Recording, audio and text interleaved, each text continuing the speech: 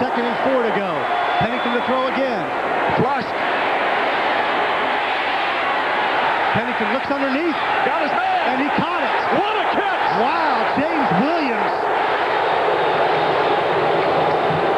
And that is big. That is huge.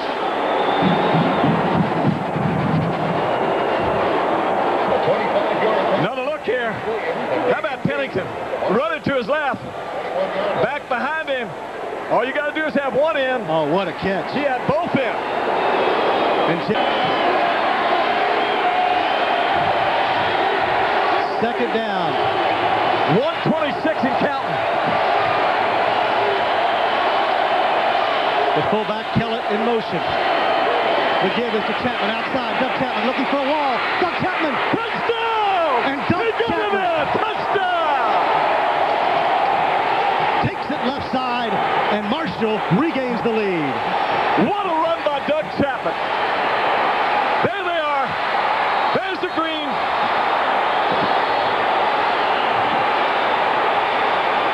And he's a hometown boy from Clemson, South Carolina. He might have to move out of town if he don't make this one. Streeter is the holder, so beware. Could be a fake. Low snap, pick us up. It's wide. No good. And Marshall has won this one. Yes, sir.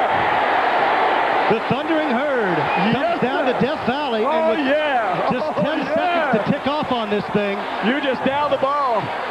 You drop a knee.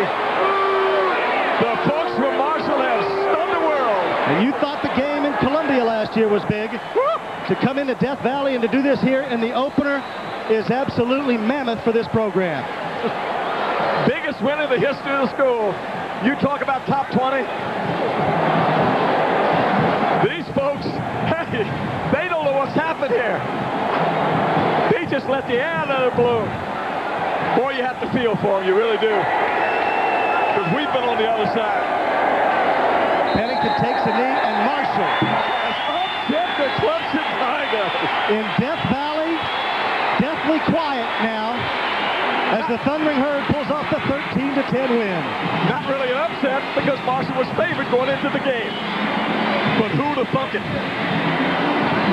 And the Herd joyous on the far sideline, as well they should.